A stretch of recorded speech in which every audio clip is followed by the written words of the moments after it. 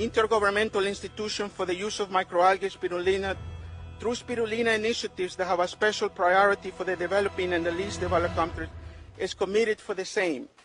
The microalgae spirulina, not only because of high nutritional components, but also other factors such as an easy availability, accessibility, affordability, and assimilation in human body, where other supplements fail, holds significant potential to realize a world free of hunger and malnutrition and achieve the United Nations Millennium Development Goals.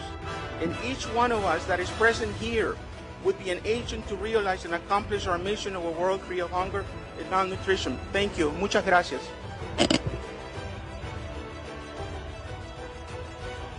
The more we study, the more we fall in love into spirulina. Oh, it's very good food, you know.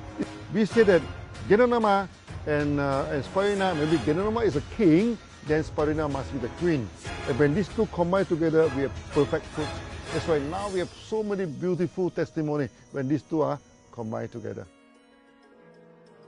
Ganoderma and spirulina is not my food supplement, it's my main food. You must take Ganoderma, you must take spirulina, because they are more potent than vegetable. They are more important than vegetable.